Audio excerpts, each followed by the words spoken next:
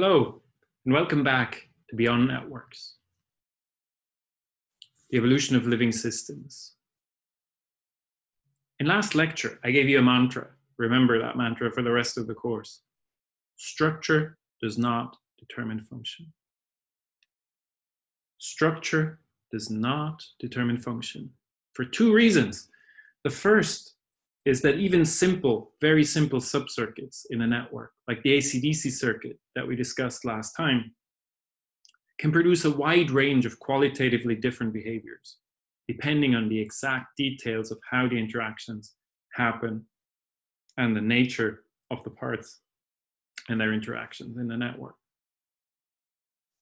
Also, context matters. If you put this little subcircuit in a larger network, its behavior will depend crucially on how it is integrated into that wider context of a complex, large network. And so we cannot just dissect a complex network into its motives or subcircuits, determine their behavior from their structure because they're simple, and then piece the whole network, the behavior of the whole network together again, just as it's playing Lego with these little network motive puzzle pieces, Lego pieces. So we need a different approach if we want to understand what a complex network is actually doing. What does this do? It's really hard to figure out. We can't just trace the interactions. We've been through this. We can't just mentally rehearse or simulate the behavior of this network because it involves way too many factors, nonlinear, unexpected behavior, and so on and so forth. So we need to figure out how to explain that, and maybe we should also take a step back and think about what do these network models, these network graphs actually explain? Do they explain anything? And maybe we have to take one step even further back and ask ourselves, what on earth is a scientific explanation in the first place? Have you asked yourself this question? You should. I think it's a very non-obvious question. It's not clear what the answer is. And it's been the source of very long-standing philosophical debate. So in this lecture, we'll take a very quick excursion into the philosophy of what explanations are and what kind of explanations biologists especially use. The classic sort of account of scientific explanation was worked out by Carl Hempel in collaboration with Paul Oppenheim. The classic paper for this was published in 1948. And this account of explanation in science is called the covering law model of scientific explanation. It's what you probably intuitively would answer as scientific explanations. It's also called the deductive nomological model. Very complicated words, we'll explain them in due time. And the best place to read up on Hempel's work is this little book with its sort of mysteriously awful cover drawing here. So this classical account is sort of making the following statement. It says, explanations are arguments. That's very important. So an explanation is a logical and also a deductive argument. We'll come back to that in a second. Showing that the event to be explained, the explanandum is the phenomenon that we want to explain, like the rainbow that you see in the background, was to have been expected on the basis of laws of nature. Okay. That's what nomological means. A deductive argument derived nomologically from a basic law. But also the antecedent and boundary conditions.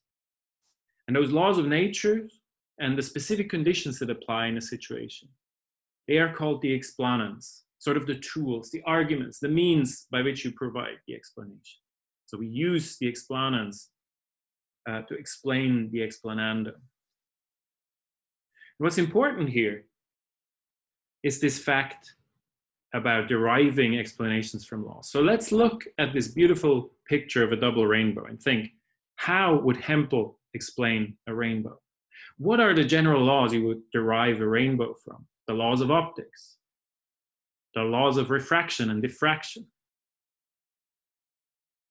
So that's not enough, right? You also need droplets in the air.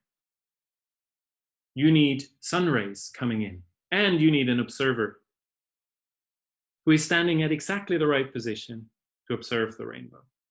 These are the specific conditions and antecedents in that previous quote. Together with the laws of optics, you get the sun coming in, being split up by the droplets like a prism, and if you're standing in exactly the right spot, you will see not only one, but two rainbows in the sky. Beautiful. And in this case, no problem. But remember, the pendulum model, Galileo came up with this before Newton phrased his laws. So basically, you can derive the pendulum model nowadays from the general laws of gravity. But Galileo, I mentioned that, he didn't do that. He came up with the model without the laws of nature in the background. Keep that in mind. So let's simplify this complicated quote I gave you before. And the covering law model basically amounts to this. You have some general law, some particular facts, that's the explanans, and you get a phenomenon, an explanation for a phenomenon to be explained, the explananda. Okay, but there's three reasons why this model doesn't apply in general, but in biology and the social sciences in particular. It's not a good model for those sciences. First of all, there's a problem with symmetry. So think about this sort of situation here. It's not a rainbow, but the sun's shining, and there is a flag on a pole, and that pole casts a shadow, as shown here on the picture. And from measuring the length of the pole and the angle of from here, from the end of the pole, you can estimate its height by doing trigonometry. So you're using, again, sort of general laws of optics. Also, you're using geometry here, and you derive sort of the height of the pole. Okay, but if you think about explanation and causation, so what you've just done is you've derived the height of the pole from the shadow. But what's really happening in nature is the shadow is caused by the pole. So it is the pole that determines the length of the shadow. But you've determined the length of the pole from the shadow. So there's a symmetry here that is totally okay in terms of Hempel's account of explanation, but which is definitely not okay if you want to come up with a causal explanation of the length of this shadow. The next problem is the problem of relevance. There are a lot of causal interactions in the universe that are not relevant. I mentioned already earlier when we were talking about near decomposability. I mentioned the pseudoscience of astrology. You can actually come up with a perfectly physically robust account of how the planets and the stars affect your life on Earth. They do. Everything is connected. The gravity of all the bodies in the solar system have some finite influence on what you experience. But obviously, to everyone, apart from those people who believe in astrology, those influences are absolutely negligible compared to the immediate sort of influences on your life that come from other people, your surroundings, your immediate surroundings, et cetera, which are much larger than the influence of the stars and the planets. Okay, so here you have an account that's perfectly sensible in some ways, but completely irrelevant. And Hempel's account of explanation cannot explain what is actually relevant for some sort of phenomenon to be explained. And then, of course, we come back to Wimsatt's rainforest ontology. Okay, where are these general laws in biology? Natural selection, maybe we're not sure, okay? But usually, you don't have any general laws to derive any models from. if you're a biologist, even worse in the social sciences. Because we had this discussion already, we live in this part of the world that is very messy, where the levels of organization are no longer clearly separated, where you need multi-level explanations that only apply locally to specific systems. So while physicists can have generalized laws and theories, in scare quotes, because they're also just very generalizable models, in biology and life sciences, the neurosciences, and the social sciences, we cannot have that. So we only have specific models and perspectives relative to specific problems. So basically, the covering law model absolutely won't do in our case. It's not a good explanation. And as logical empiricism, of which it was a part, started to decline, people came up with new ways of looking at scientific explanation. One way is to say biologists don't have any explanations. The ultra-reductionist philosopher of science, Alex Rosenberg, he has an article saying that. Nice, right? Biologists don't really explain anything because they're not physicists. Rosenberg is one of these people that takes the wrong premise, follows strictly logical, very clear argument, and then comes to the wrong conclusion. He's interesting to read, but I don't necessarily recommend him. So if we don't accept his radical conclusion that biologists don't really explain anything, how do we go about explaining stuff in biology? Let's take the rainbow again. So what we could do is we could look at the rainbow as a system and see, does it have parts that cause the phenomena?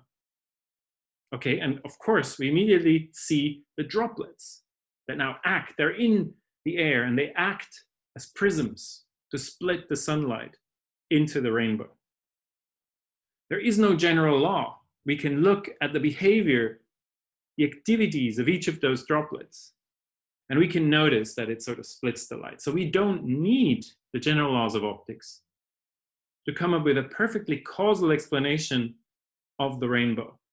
Okay, there are droplets in the air and they cause the light to be diffracted, split up into its colored components. This is called a mechanistic explanation. Let's try and make this a bit more precise. And I really recommend a wonderful article by Craver and Tabery on the Stanford Encyclopedia of Philosophy that I've referenced below. The quotes are from that article. So Craver and Tabery say explanation in this mechanistic account is a matter of elucidating the causal structures that produce, underlie, or maintain the phenomenon of interest. That's also what Galileo did with the pendulum, by the way, without any general law of gravity. He just looked at the forces that act on a ball.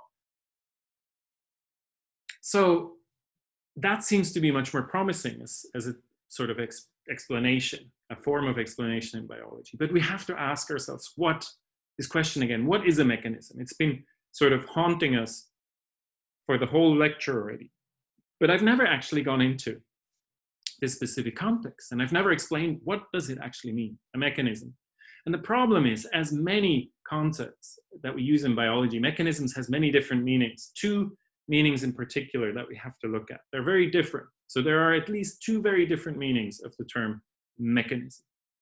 And one that, as you may have noticed already, I'm slightly allergic to, is this idea of mechanism as a machine.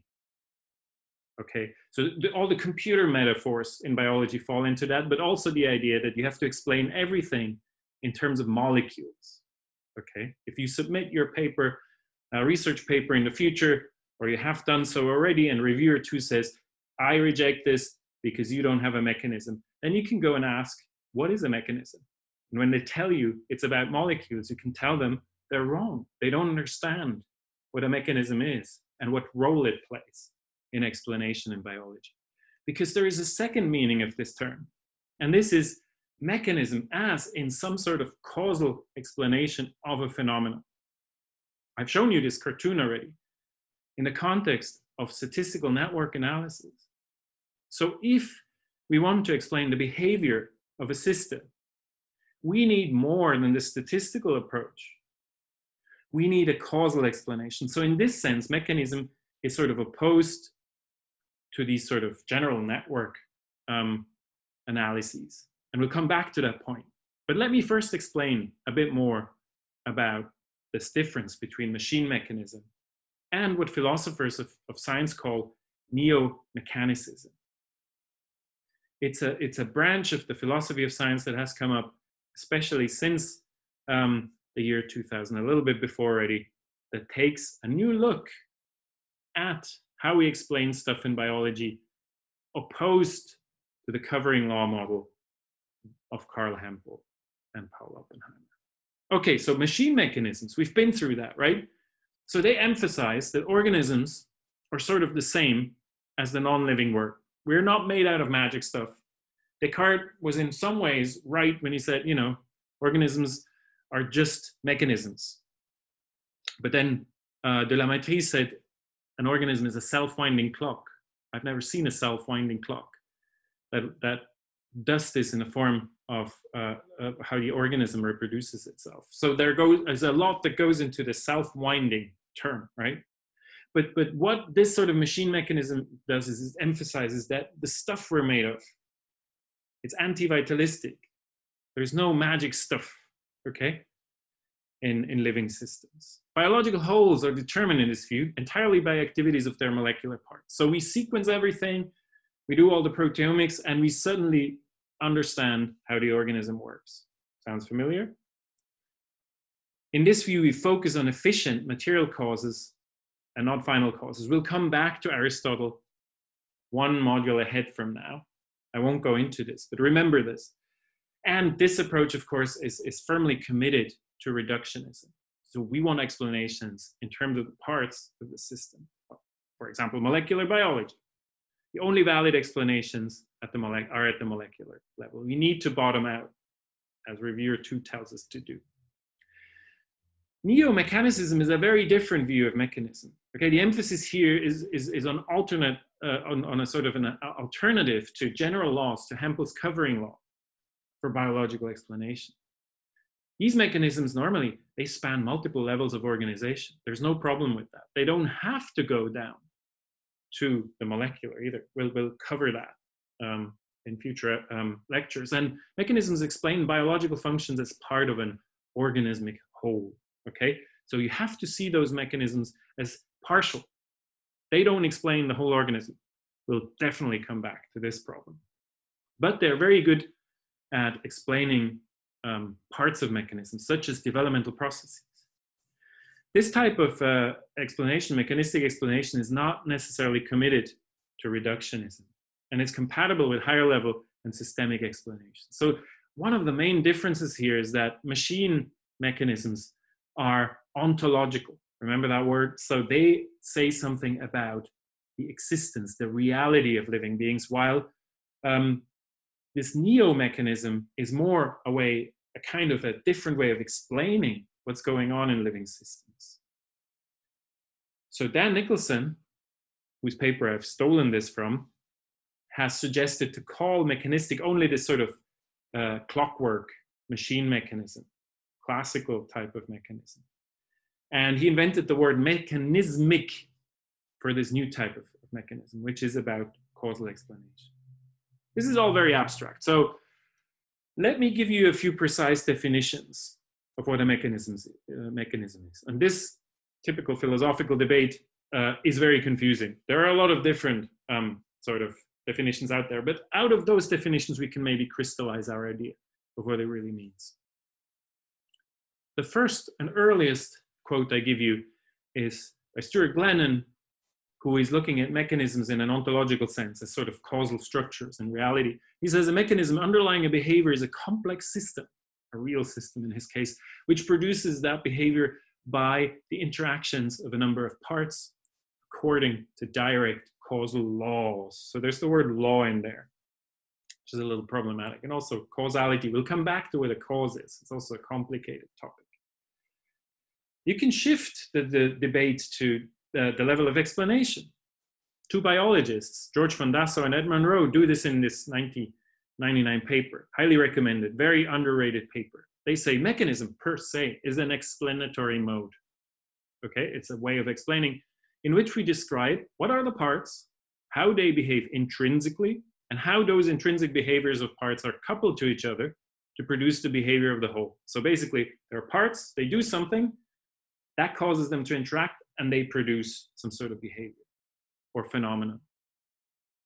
This is a classical quote from the paper that started the whole neo-mechanistic movement, Machammer et al. 2000, and they say mechanisms are entities and activities, again, parts that do something, organized such that they are productive of regular changes. They produce change from start or setup to finish or termination condition. Almost like an algorithmic idea. Stuart Glennon revises and extends his definition in 2002. A mechanism for a behavior is a complex system still that produces that behavior by the interactions of a number of parts, still where the interactions between the parts can be characterized by direct invariant change relating generalizations instead of laws. Okay, so he's sort of tuned in to that discussion about how mechanistic explanations are exactly not like universal laws. And then here, okay, this is something we're going to come back to in next lecture, Bechtel and Abrahamson's definition. A mechanism is a structure performing a function in virtue of its component parts, component operations, and their organization. The orchestrated functioning of the mechanism manifested in patterns of change over time and properties of its parts and operations is responsible for one or more phenomena. Stuart Glennon again, third try. A mechanism for a phenomenon consists of entities or parts whose activities and interactions are organized so as to be responsible for the phenomenon. This is called a minimal definition of a mechanism. So let's parse that last, most simple quote in all of them.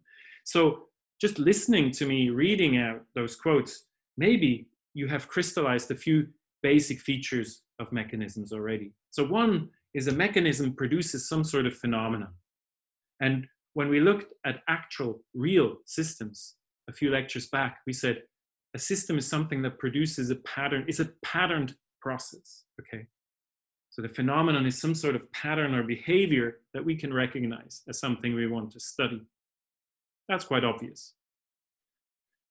A mechanism has to be made of parts. So to understand the mechanism, we have to focus on those parts and we have to decompose it into parts. So mechanicism in this sort of sense is still a reductionist sort of approach. So we're looking at a system in terms of its constitutive components. It has to have some sort of causings, that's a weird word, that occur through the activities and interactions of parts. We're identifying a causal structure, and that structure is embedded in those activities and interactions that arise from the parts.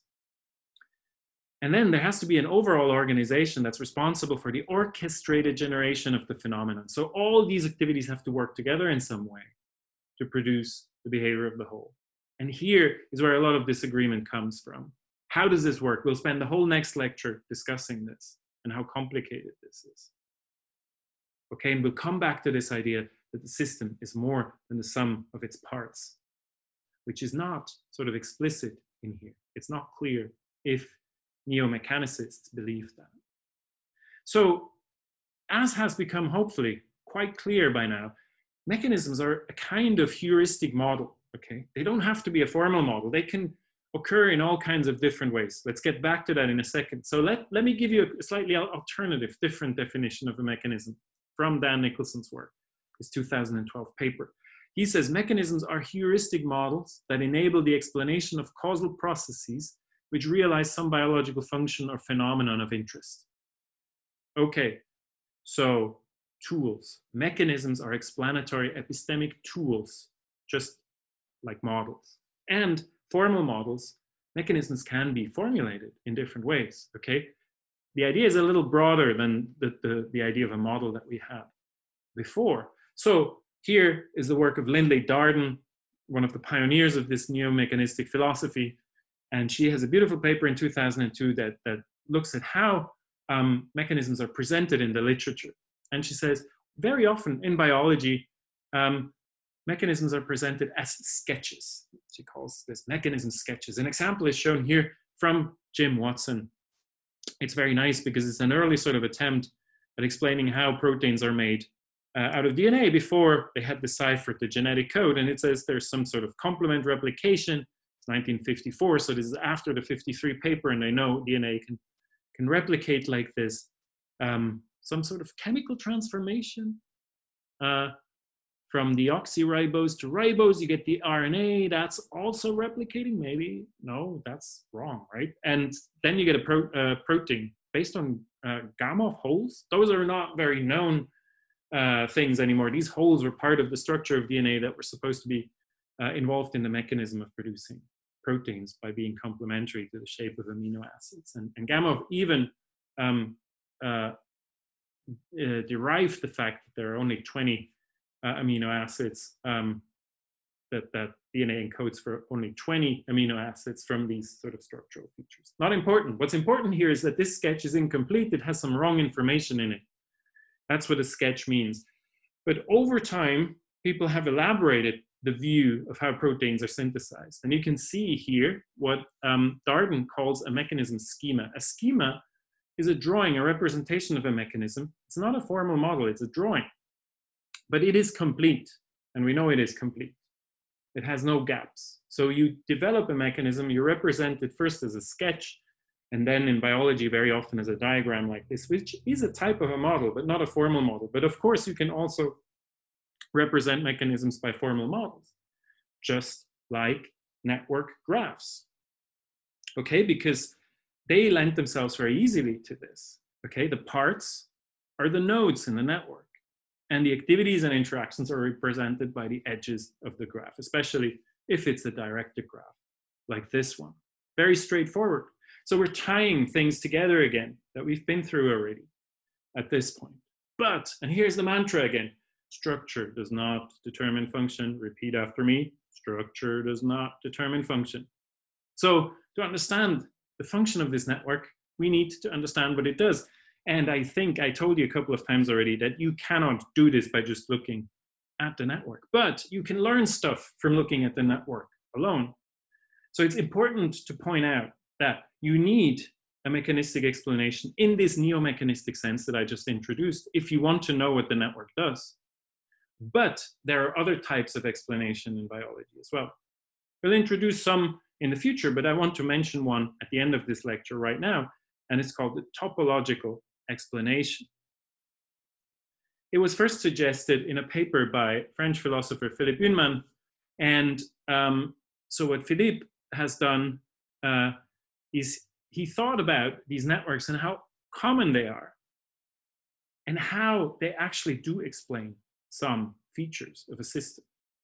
So he defines a topological explanation as follows. He says, network analysis, graph theory, abstracts away from causal interactions, okay? So we do statistics on degree distributions and stuff like that to pick up topological properties, for example, the scale-free structure of a network.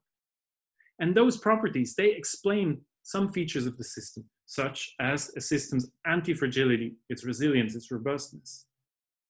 Okay, we've been through that in the first lecture of this module. So go back to that if you need a reminder.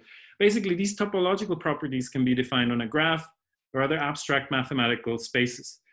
Keep that in mind. It doesn't have to be clear what that means. We'll come back to topological explanations in a little bit. So basically here, you don't even try to explain what the system does, but you want to explain other features such that it does what it does robustly, that it learns from insults, from perturbations, other such things.